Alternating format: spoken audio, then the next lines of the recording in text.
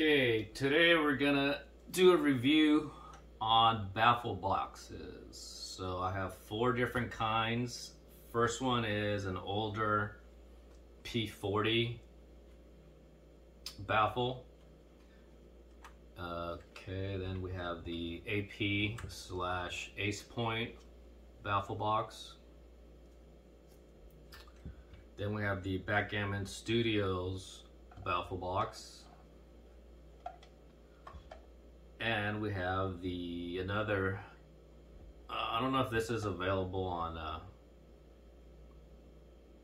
Acepoint yet, but this is a Katgammon baffle box R2 model, which means it's a 2-piece. Okay. Positive and negative on each one. Alright, first right off the bat, this P40. Positives, it's lightweight. It's basically just one piece. Goes into and fits inside the board. Okay. Pretty much fits any board. Okay. The dice do not bounce out. Okay, these are the small dice. Okay. Medium size.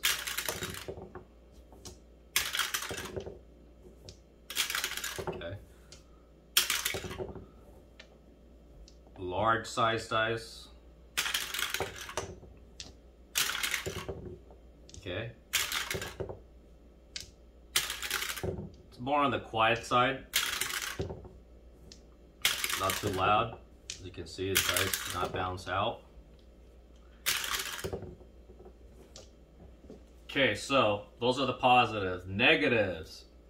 This type of plastic is very fragile, so if you drop this baffle, more than likely you're gonna suffer some damage. So that happened to me once, and one of these little spinny things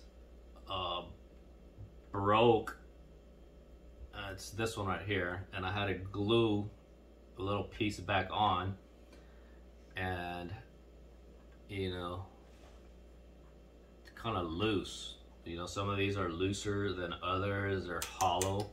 So to me, the plastic is very fragile.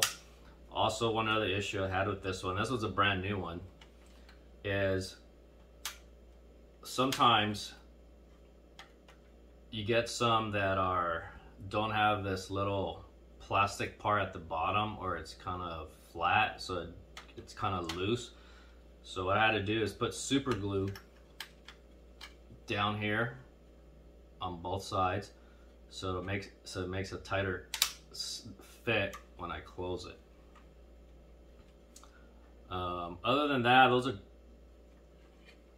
you know, 2 huge negatives to me, because if you drop it once, it's bound to happen, then you're gonna suffer. You know, it's gonna break. So this used to be my favorite. Until that happened, and I noticed compared to others, the plastic is very weak. Okay. Like I said, this is a P40 model. I don't know. I think you can still get them. These are all relatively the same price. I think this was I got this one for free. Somebody gave it to me. I didn't want to use a baffle, but I think it's like 50 or 60 bucks. Okay. Next up is the AP, or you can also get it from Katgammon baffle. These run 60 bucks. It's a 3-piece magnetic model. Okay, obviously fits inside your board. Positives, it's light. It's aesthetically pretty nice looking baffle. Fits pretty much any board. It also comes with a optional metal stand that goes under here. I don't think, okay, let me bring it real fast, I guess so you guys can see.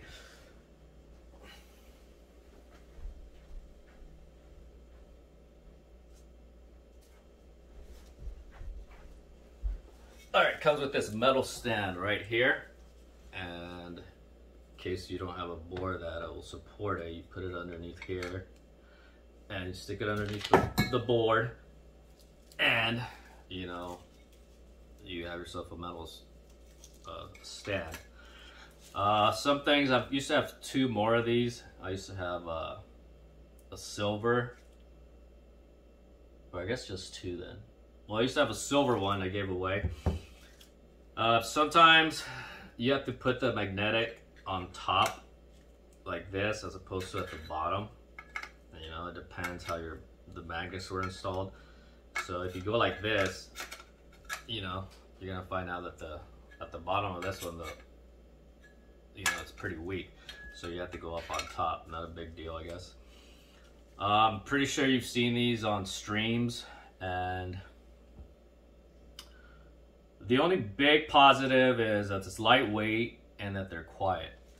Those are the only positives with this baffle, and I know Carol Joy Coy has stopped selling these because of the negatives. So the negatives are, use a small dice, that this baffle is very bouncy. Okay, sometimes people have different tendencies of putting in the dice, and they tend to bounce out. Okay, not so much with, I guess, the smaller ones. Okay, but from what I could tell, the angle of this first baffle is kind of flat, so sometimes when people throw the dice in carelessly, it'll slide out or bounce out. Okay, these are the medium-sized dice. You can see it's pretty quiet. See, there you go, there's the first bounce out. Okay, and you know, some people go like this and just toss them in like that. Okay, there's another bounce out. So that's in relatively, what, 12 to 15 shakes, 2 times dice have bounced out. So here's a bigger size.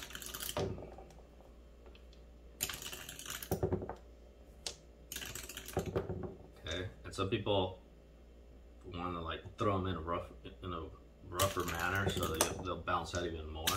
See, like that one, that one's another invalid roll. So that's the only, and it's a big negative because, you know, out of 20, you know, tosses, you're gonna get about 2 that are no good. So over time, you know, it kind of becomes annoying. Also, it's recently found out that these are also very fragile. I had a friend who uses one at our club, and somebody dropped it, ended up shattering the baffles. This cracked. I also have another friend who has a AP, and it's, I don't know if it was shipped that way or she didn't really take care of her baffle, but it was cracked. So not very durable. They look good, you know, it's nice, very easy to put together, but they're just too bouncy, and if you use a metal stand, you know, they shake, you know, it becomes wobbly, so that makes the dice jump out even with the more frequency. So I'm gonna end up selling this one today. That's why I'm making this video, because I'm selling it today. So getting rid of it. All right, now the next 2. These 2 are my favorite 2 baffles so far. Okay, they're a little on the heavier side than the other 2, but they're very well made. Okay, the first one is the Katgammon R2 model. I'm not sure how long this one has been around, but very impressed. It's, you know, you could tell it's not gonna fall apart easily. It could take a few hits and it's not gonna fall apart. And it's also very portable, you know, 2-piece. It'll fit inside your board. The baffles are very well constructed. You know, they don't move around like the earlier P40 model. Okay, let's test it out. It's relatively quiet, it's not too loud. Okay, dice come out nice and clean, nice and fast. Okay, medium size dice. You know, you can throw them in a little rough. You know, you're not gonna get it's not gonna bounce out. Okay, that one bounced out, but I threw it relatively hard, but Okay, that one bounced out again. So I guess you gotta be sort of careful, but you know, pretty sturdy. Okay. Large size dice.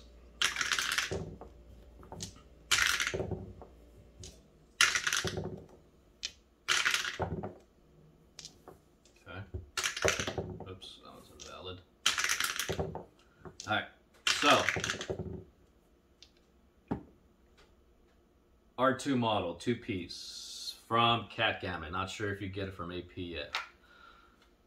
Okay, and tied also for my favorite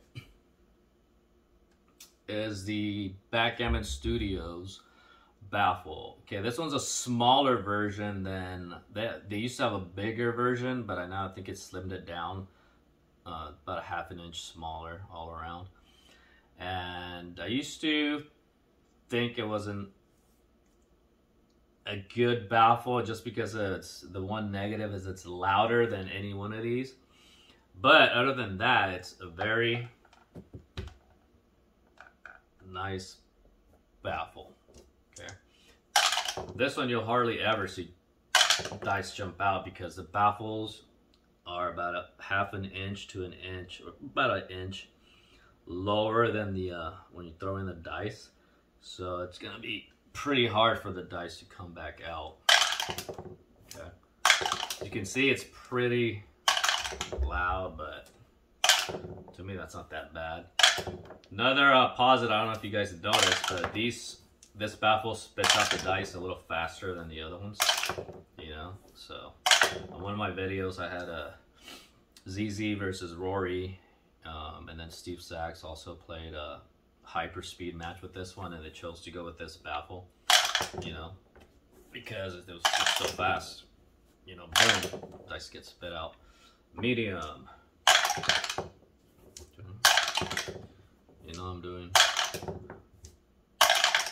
you know, trying to purposely make the dice jump out, and it won't. So, you know, you could throw.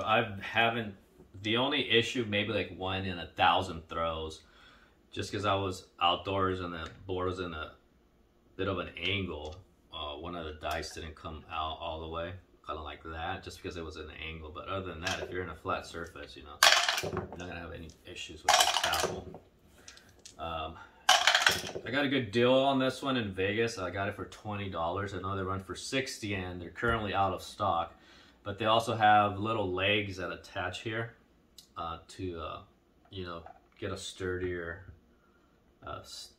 you know, fit on your board. But I mean, I haven't had an issue with unless somebody tips it over, you know, it's not gonna move much. So if you get your hands on one of these, I would go with one of these as if you had to choose one baffle. Okay, and finally the large size. Okay, I think the bigger dice you go, the more louder it is. Just notice that. Let's see.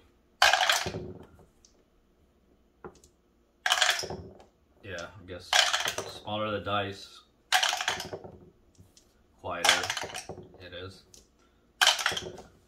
Alright, if you have any questions, go ahead and write them down. I'll try to answer them as far as baffle boxes. Again, this is my #1 Backgammon Studios 2-piece. Okay, sturdy. Pretty much fits any board. Only real negative is it's a little louder than the other ones. See, these individual thingamajiggers are screwed on, you know, so if you drop it, you know, they're not gonna move. So this is #1. #2 would be the, again, 2-piece R2 model. Come in 3 different colors. This one only comes in clear, so this one comes in black, gold, and silver. #2. #3 would be, geez, I guess if I had to choose between this AP and this P40, I would go with the P40, as long as you're very careful with it, and don't drop it, you know. And then finally, my least favorite is this AP or / Katgammon baffle. All right.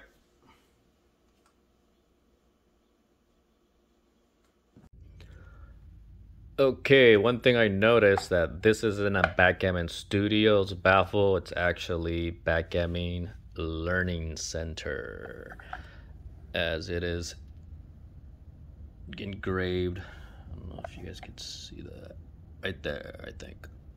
Let me try and focus. Backgammon Learning Center.com. So apologies for that. Backgammon Learning Center. Might as well give you close-ups of all the baffles. Okay, this is my favorite. Number 1, number 2.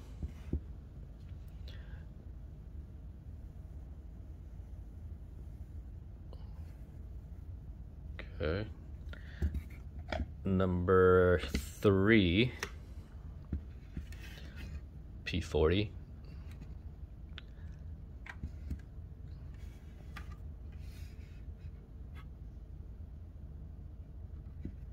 And least